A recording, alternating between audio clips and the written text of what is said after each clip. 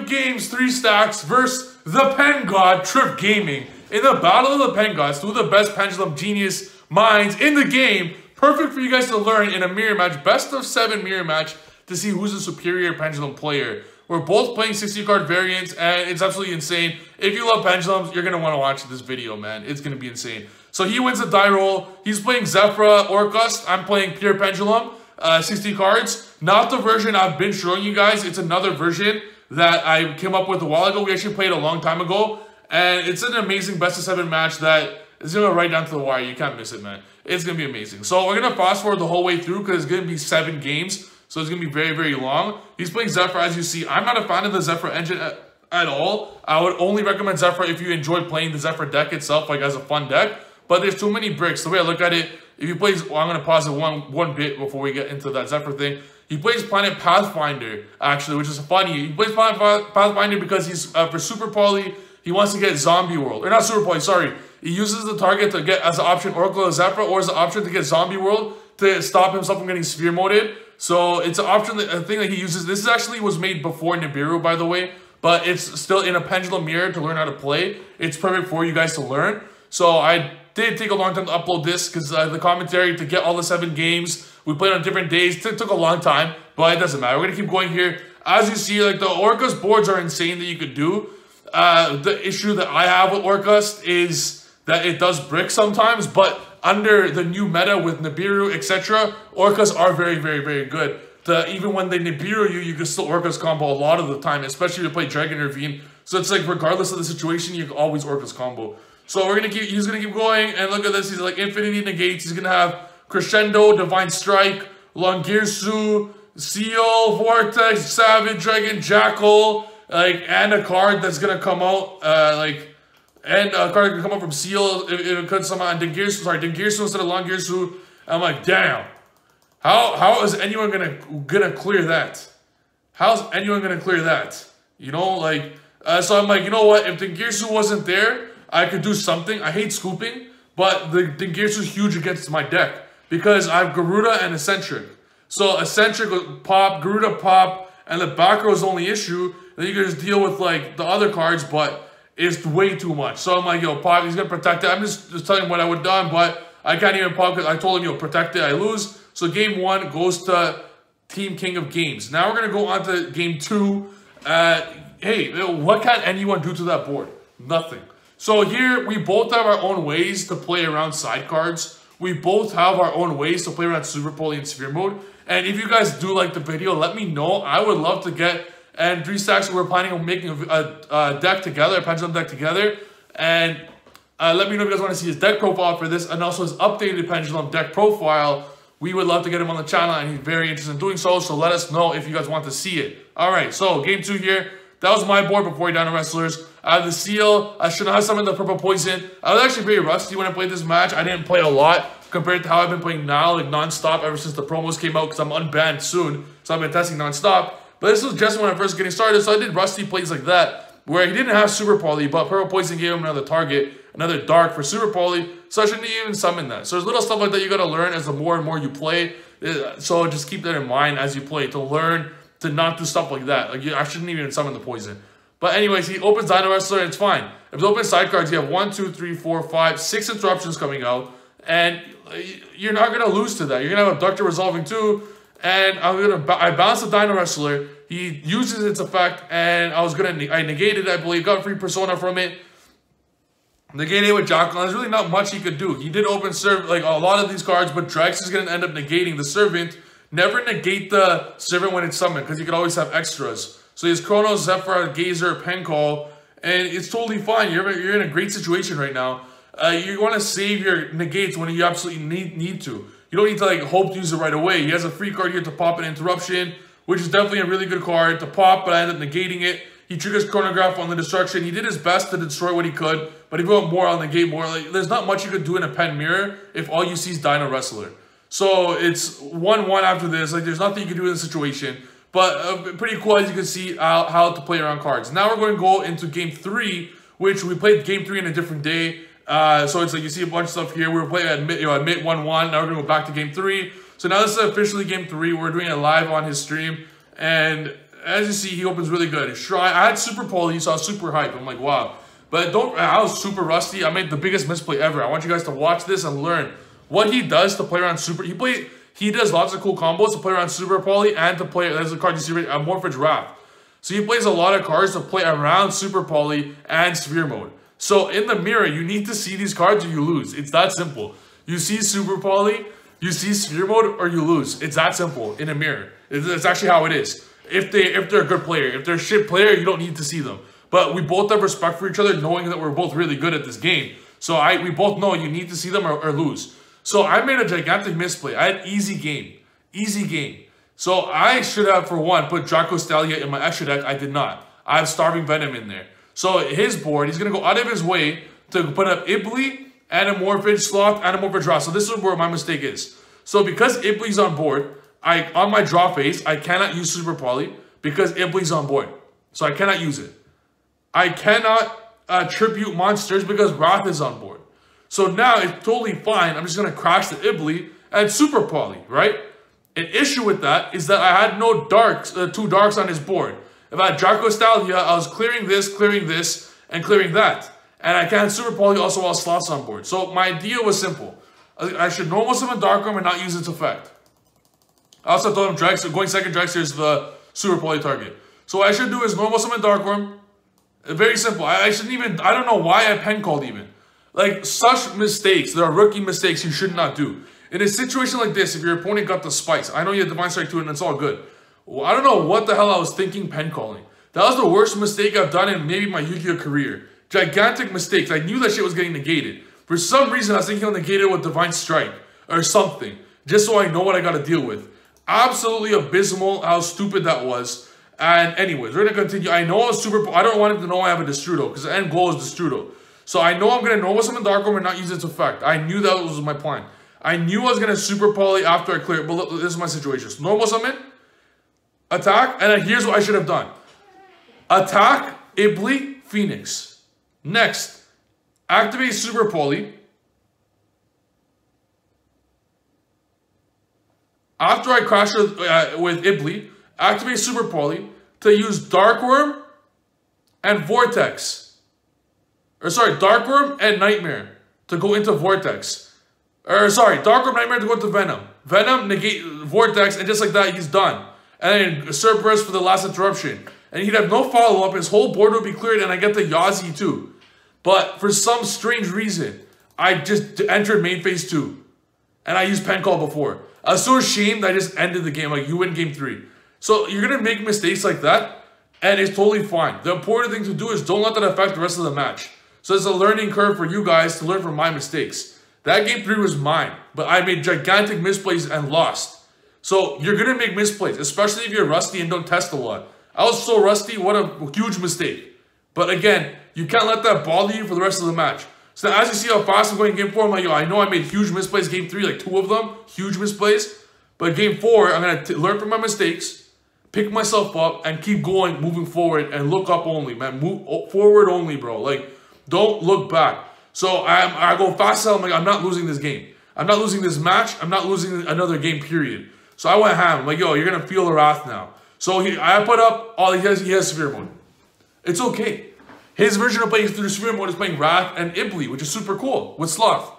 But my version of playing through Sphere Mode is having 6 negates, so he ends up sphering Vortex, Jackal, and Demion. So you actually have 4 interruptions left. He has 7 interruptions.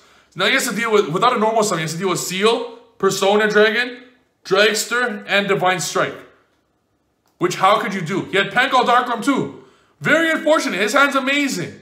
His hand's amazing. Pencall Darkworm. I use Dragster to negate the Pencall, and he ends up having the Darkworm.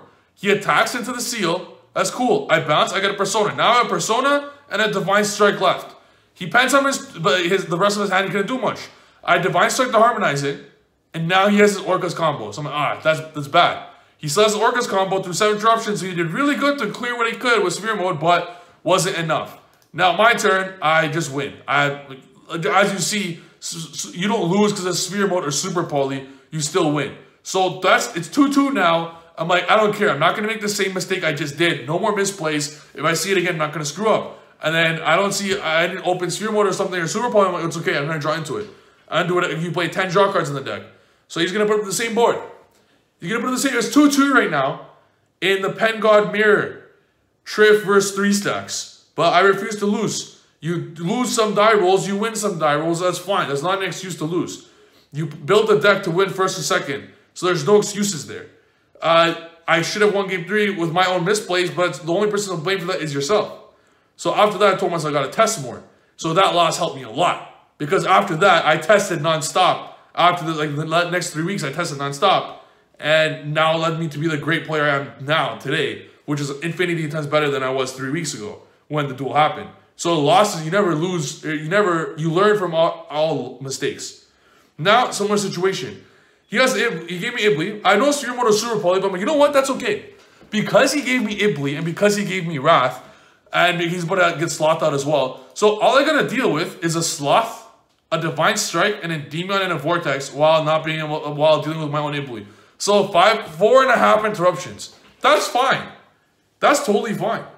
I'm cool with that. I should have put the Servant first. I don't know why I didn't. But it's okay. I know why. Sorry, I know why I didn't. I might have had to normal summon it and then eventually Mastery after. And I thought I didn't want to know. I wanted to wait in case I drew something nice. So now I'm going to normal summon. I'm like, okay, maybe I draw something with Sphere Mode Desires, but I'm not taking the chance there. And he'll negate it, obviously. So now I'm going to do something better. I'm just going to attack, Crash Ibli. And now, all I gotta deal with is Vortex, Divine Strike, and Demion, and I have 5 good cards in my hand. So, things are looking good here. Mastery, I'm in a great position here. I should not lose. I'm in a great position.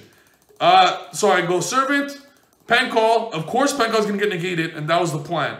Now I have Destrudo. I want Shrine to resolve a Dark Worm.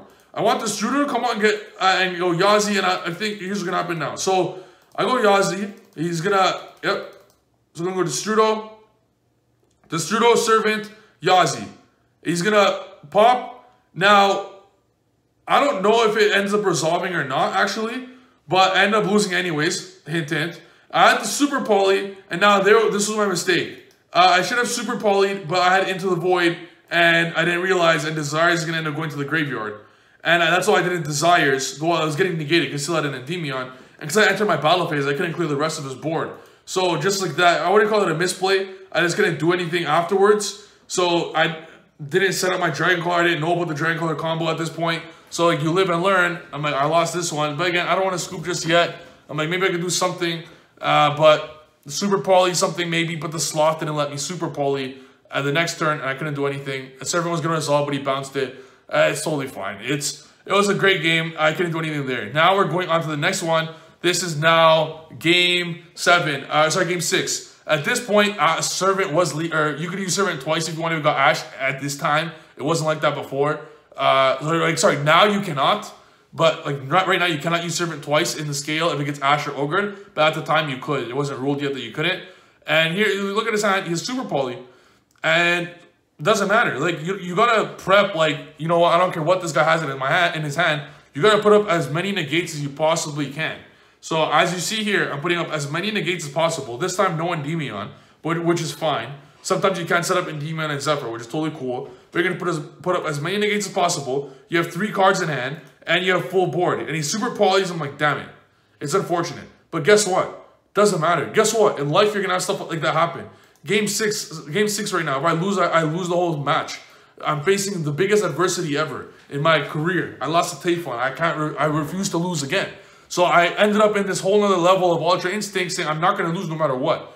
I thought instantly, Divine Strike, get rid of this. I've Seal Persona, Dragster, negating any draw card, Dragster, negate. I'm like, I don't want to see it, get him to have another fucking Sphere Mode, another Super. I'm like, fuck that. What else can he do with the rest of his hand? Negate that. I'm like, keep going, bro. Keep going. I've sealed 2 cards left for his 3. You're going to win. You have 2 cards left for 3. Negate everything. I'm negating everything I see. I'm negating everything I see. I have 3 cards just for, what's he going to do with 2 cards for Pendulum he can't play? Negate everything. I don't care. Use Zephyr effect, negate. I'm negating everything. I don't care what he has. I'm negating absolutely everything. Now, the issue with Persona, he has to enter his battle phase. I might have brought Destrudo maybe, but nah. He contributes. He gets a Jackal. He's going to negate on my turn through my 6 interruptions with the Super Poly. I'm like, okay. He clears the Dragster. I'm okay. Now, I still have 3 cards in hand. I'm not going to lose. I still have 3 cards in hand. Abductor, out eccentric, pop. I'm like, yo, I'm not losing. I'm not losing. I maybe got super pointed. I maybe got sphere moded. I maybe lost the game 3 through misplays. I'm not losing. I'm not losing. And through all adversity, I win the game 6. Now we're going on to game 7. So, game 7. Game 7. Where it all matters. I lost the die roll. I made a misplay game 3. I got sphere moded. I got super poly. Is that an excuse? No, there's no excuses. There's no excuses. I look at my hand. No draw card. No super poly. No sphere mode. Things are looking bad. But I'm like, you know what? I don't care. I don't care what board he puts up. I don't care if he puts up the full 8 negate board and I don't open a sphere or super poly. I'm going to win. I don't care. I don't care. I'm going to win no matter the circumstances. I'm hyped. Look at this. I'm hyped, baby. Let's go. I'm hyped. I'm not losing. I'm not losing. No matter what, I'm not losing. Now, he ends up summoning all these cards out. He summons out the Sloth. So his hand wasn't as good as it was before. He ended up hard drawing the Sloth and Pendulum summoned it. You really wanting it to be on the field there. I don't think I would have done that. I would have maybe summoned it up with LP from your hand. Because then you could do more stuff. But he felt that you'd be protected from the Jackal, the Sloth, and if this got destroyed, the Divine Strike, and you still can't sphere mode me. That's what he was thinking. But I'm like, you know what? If this is all he's going to do, I'm going to destroy that. That's all he put up. I'm like, I told you I'm not losing. I told you I'm not losing. Yeah, I lost the die roll.